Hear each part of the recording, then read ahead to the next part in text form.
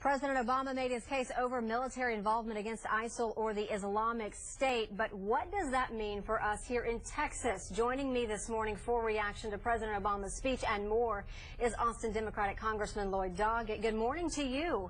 Thank you. So what do you think about the president's response so far to ISIS? I think his response is strong. I believe he's already empowered when Americans are murdered in the brutal way that has occurred here to respond and to respond.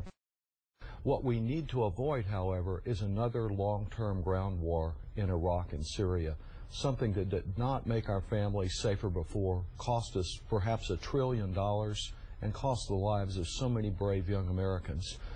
So my evaluation of this is not just a simple yes or no.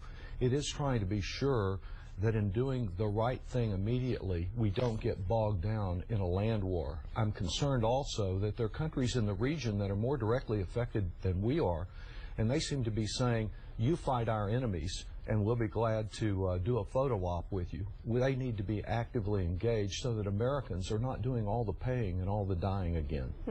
Something you'll continue to follow closely. Yes, we could be voting on this as early as Tuesday or Wednesday, so I have more briefings tomorrow in Washington, the next day, trying to meet with military officials, intelligence officials, to be sure that what the president says is really what we ultimately will get. It's very complex. He has a difficult decision, but so do we.